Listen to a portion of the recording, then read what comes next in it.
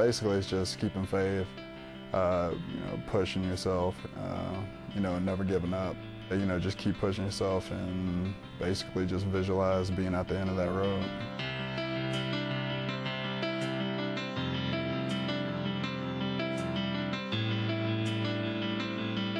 Derek Sherrod and the Packers were very quiet about the brutal leg injury Sherrod suffered in 2011, his rookie season, and the complications he endured as he tried to get back onto the field.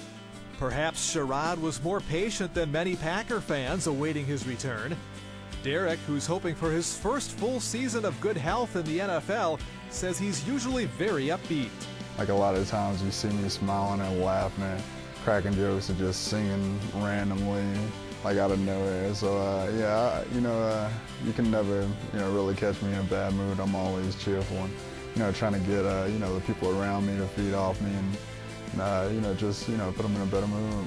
Even through the tough times, I'm always doing something to put a smile or a laugh on somebody. A standout player and a strong student as a kid in Mississippi, Sherrod remembers his computers teacher from 8th grade as being an inspirational leader. She was a pretty tough teacher, but she made class fun. She did a pretty good job of making her students believe in themselves. Sherrod went on to an excellent college career and earned his degree in business administration at Mississippi State. He believes the desire for success is key to reaching the next level. I probably define a pro as somebody who is very good at the craft of their job, and they don't have to be the best at it, but the difference is that they want to be the best at it.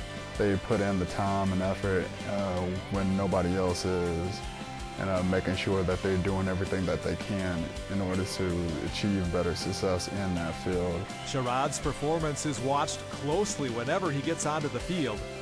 Packer fans share Derek's hope that he'll return to the level that made the Packers draft him in the first round. Whenever you do, go through the long haul and, see yourself at the end and you finally do reach it, there's definitely no better feeling.